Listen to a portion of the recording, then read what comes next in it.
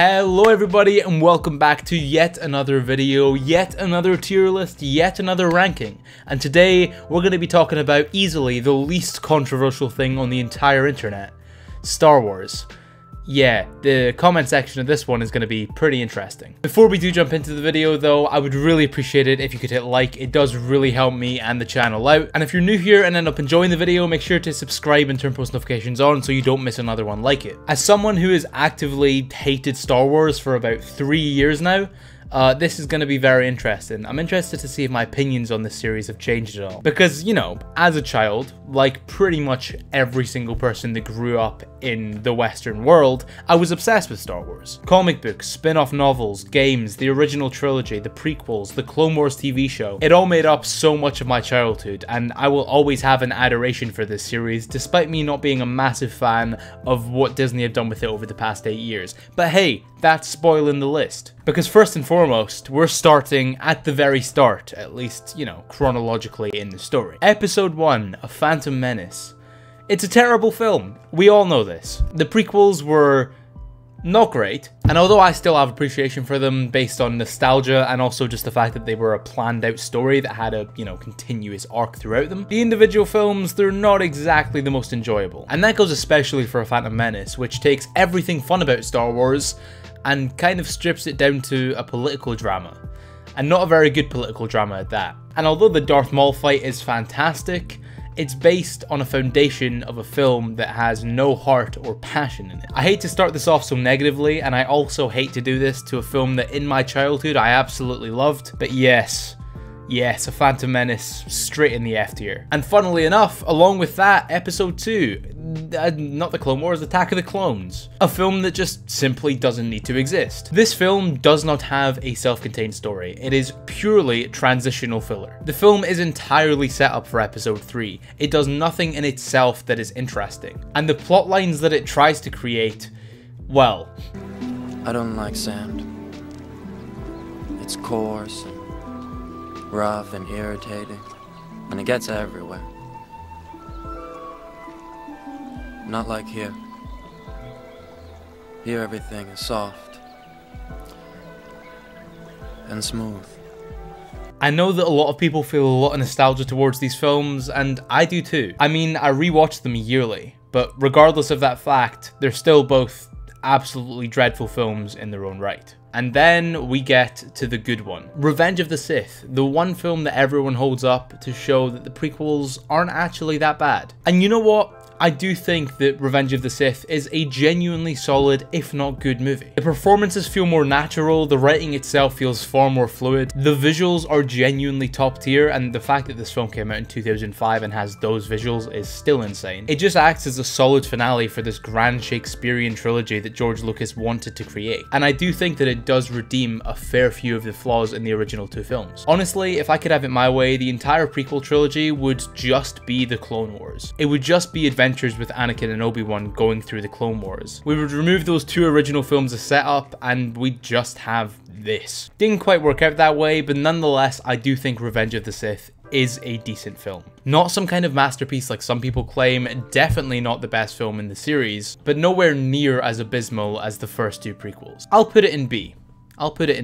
Next up, we have another controversial film. I mean, if we're being honest, pretty much every Star Wars film and every Star Wars related property is controversial, because fanboys are insane. On its release, I really didn't like Rogue One. I felt the characters were uninteresting and underdeveloped. I felt it lent way too much on fan service, and generally, I just didn't feel like it needed to exist. But in retrospect, I did judge it a little bit too harshly. Now, I do think that those first 2 criticisms still apply to the film, but it does definitely have some decent moments within it, and on top of that, it is arguably visually the best Star Wars film that we've ever seen. The cinematography and the CGI is absolutely stunning, except when they resurrect dead actors, which I'm still not fully on board with, but you will just leave that. And on top of that, the 3rd act is an absolute joyride with a fantastic finish. So just for that 3rd act alone, I think I'm willing to put it slightly above Revenge of the Sith, but it's still B tier. They're both solid, fun movies with a lot of flaws, so I figured they might as well go in the same tier. Up next, another controversial one. What a surprise. A lot of people hate Solo. And Yeah, pretty much. My distaste for Solo can pretty much be summed up with this line. Hot. What? Who are your people? I don't have people. I'm alone. Solo. Similarly to Rogue One, fan service brings this down a lot for me, as well as the fact that I just don't find the film entertaining. I've never understood who this film was made for. I don't know anyone who ever wanted to see the Kessel Run in film form. It leaves a lot to be desired. Most of the performances are subpar, and on top of that, visually, the film's kind of ugly. I mean, there's a lot of greys and browns mixed in there.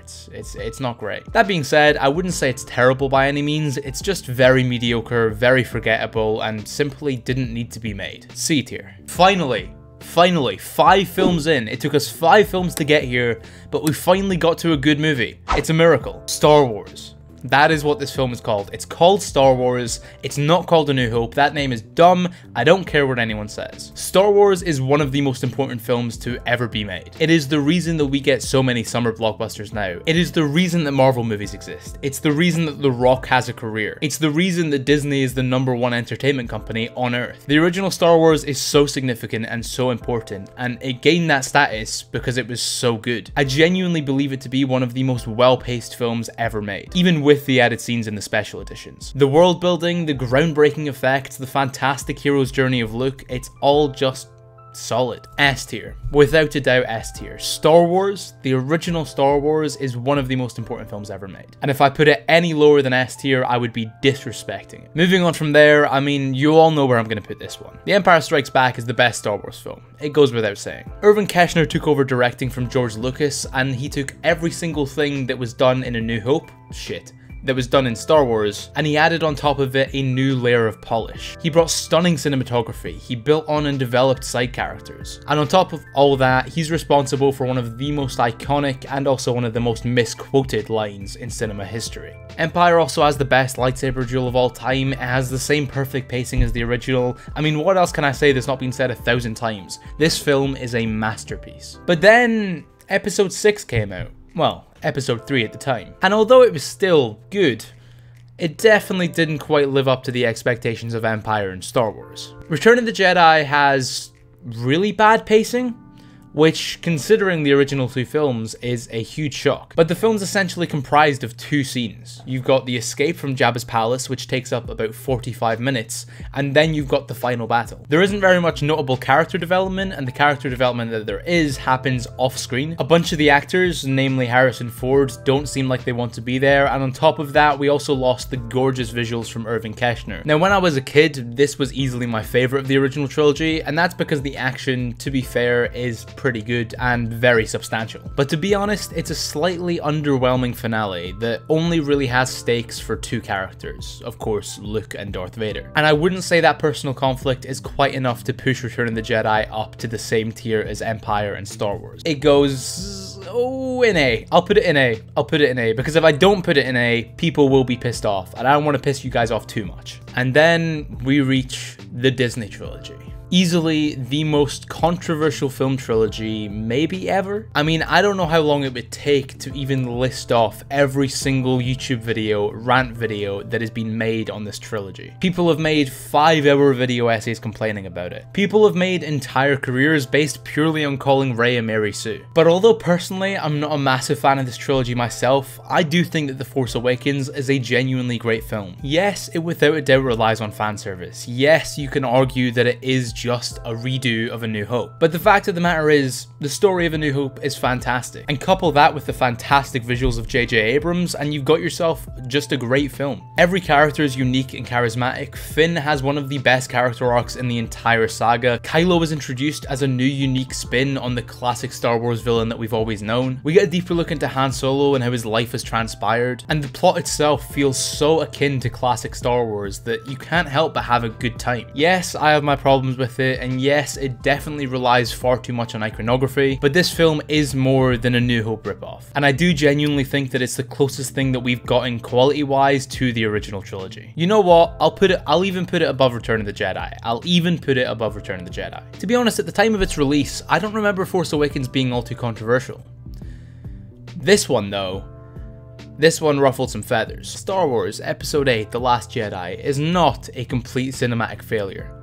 it's also not the best Star Wars film of all time. It is a heavily flawed movie, with a lot of great ideas sprinkled through it. First and foremost, let's just get this out the way. Other than Rogue One, this is the most gorgeous Star Wars film. I mean, the fight on Crate, the throne room scene, the entire opening, the cinematography of this film is absolutely stunning. And on top of that, conceptually, this is the most thematically interesting Star Wars film we've seen. Rian Johnson, yes, he wanted to subvert expectations, but that wasn't for no reason. He genuinely wanted to change the way audiences looked at Star Wars. He wanted to give a fresh new spin on a franchise that had been massively oversaturated, and he didn't just want to create an Empire Strikes Back ripoff. Like I said, does it have its problems? Absolutely. Is the entire Rose and Finn plotline very out of place? For sure. And by the way, I'm not one of those people that dislikes Rose just for no apparent reason. I just personally think that Finn should have gone with Poe to that casino planet. It would have made far more sense thematically, but nonetheless, it is a very drawn out and unentertaining, boring side plot. And also, I wouldn't have had Finn have the exact same character arc that he did in the first film, but again, that's for another day. Actually, you know what? Comment down below. Do you want to see a video of me talking about The Last Jedi? I mean, everyone on YouTube's done it. Anyways, yes, this film does have its flaws in pacing and characterization, but it also does introduce a lot of interesting themes. It has some fantastic scenes, and Luke's entire character arc is done flawlessly. Like I said, a heavily flawed film that is by no means terrible. Just like Rogue One and Revenge of the Sith, this baby goes in B. I will give it a high B, to be fair. I will be fair to it and give it a high B. That's the way to get him, Joe. Just sit on the fence. Just be a centrist. I'm sure everyone will love you then. Well, everyone might hate me after this one. Yeah, I fucking hate The Rise of Skywalker. Like, I despise The Rise of Skywalker. Like, it killed my fandom for Star Wars. Like, I watched The Rise of Skywalker. I came out the cinema. I spoke about it with my friends. And from that moment on, I decided that I now hate Star Wars.